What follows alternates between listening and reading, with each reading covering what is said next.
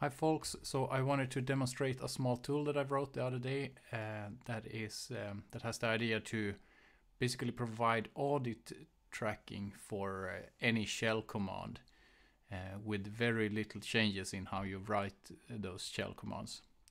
So let's dive right in. I have a terminal open here, and I have also provided some commands here that we can use to try out things. I'll just clean up my folder here. I have some scripts there which are not which we will not directly use. I will copy from them. So I want to first demonstrate the basic commands without the syntax of my tool, and the idea is first to write, just echo out a small DNA strand or DNA sequence into a file called dna.fa for FASTA. So if we look at this file, it just contains this sequence after we have written it. And then, as an example here, we do a translation of so that we replace all of the DNA letters with their complement. You know, the DNA letters are bound 2 and 2, and A is bound to T, and C is bound to G, etc. So with this translate command here, with two sequences, we translate A to T, C to G, G to C, T to A, etc. So we do that with the original file there and save it into a new file name, dna.compl.fa. So if we cat dna.fa and dna.compl, we see that all the TAs are replaced by T, etc., etc. So it's complemented. And then finally, we can take that file and reverse it using the rev command.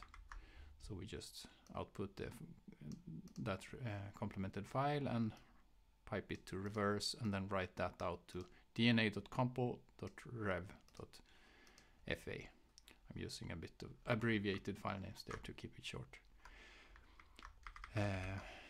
So now we have 3 files there. And later we will try to do it the opposite as well. But right now, just let's instead show how we would do this process if we would be using the syntax of this tool called scicommander right now. So I will do it manually, just in order to make it more clear what I'm doing. Sorry, now I managed to run the command. So what you would do then is you take this command, scicommand, then use the C flag to execute, I think. Let me double check. Scicommand. Yes, it's the C flag. Let me remove again this and echo. So we use scicommand and the C flag, and then we have the actual command. So the only other thing we need to do, or there are 2 things. One is that we need to quote any like redirection, check characters, etc., because otherwise they will be caught by bash immediately, but instead they should be sent to this scicommander command. And then we designate, or we mark all output sequences with O:, and we will do the same with input sequences, but here we have only one output sequence. So we do this, and we notice immediately that we get a little bit more output when we execute it. What we also get is that apart from this output file, which still is the same sequence, we now get a JSON file containing a little bit of metadata about the command. The command that was executed, the inputs and the outputs, and we see the DNA string there. And also we see some timing information of when this was executed, how long it took, etc. So let's continue with the next command that we did, the complement. And here, since scicommander C, and here we have one input here because we're using this dna.fa file as an input. So we do I:, and then we need to quote the pipe characters. This is just operating on the input, and then we have this output file here. So we add O:. So we get some output there as well. And again, now also for this output file, we have an accompanying audit file there as well, which looks quite similar to the previous one. But now we have both an input and an output. Right, and then we can do the final command here. Sorry, I should be in the right terminal there. So scicommander C cat, and then this file will be the input. We quote the pipe characters, this one as well, and then add O:, like that. So now we have three. As before, we have three data files, but we also have three audit files. So what we can do now, but I want to make this a little bit more advanced to make it nicer to look at. I will try to do also a reverse. Let me see, I want to do the reverse first. So I want to operate on the original file and do the reverse like this. And then I want to do the complement on that one. So let me see here. Do the complement there, and I want to do that on the file that is only reversed.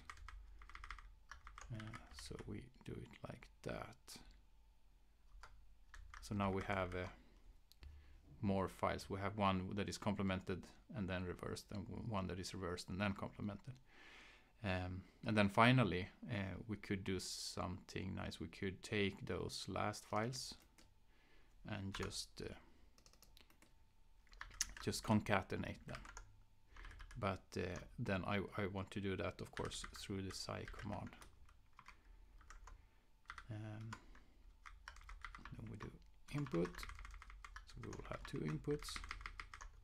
Then we do a quoted redirection into a merged FASTA, like that.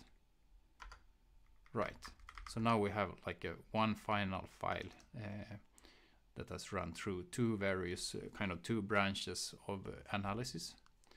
So the reason I want to do this, just looking at it here, the reason I want to do this is now that we have those audit files, then now there's some things we can do with this scicommander. We can convert any audit file to HTML. So let's do that for this final one. So we do scicommander to HTML.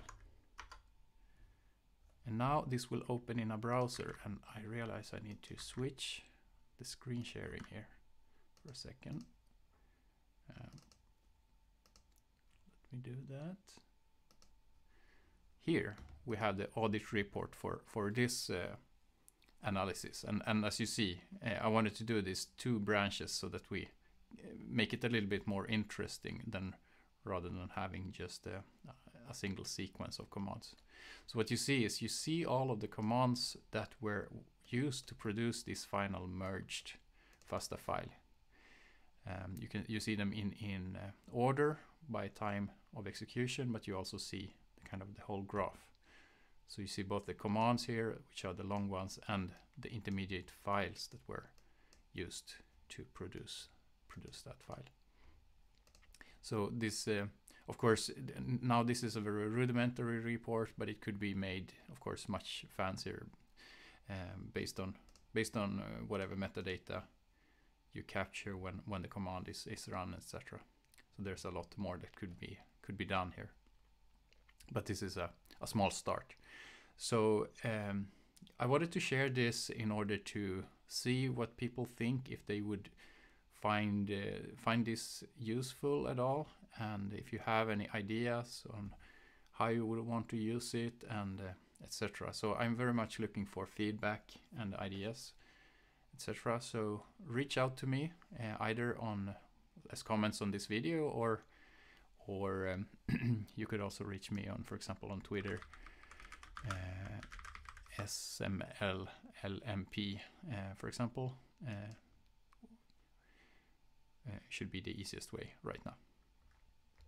So looking forward to hear from you.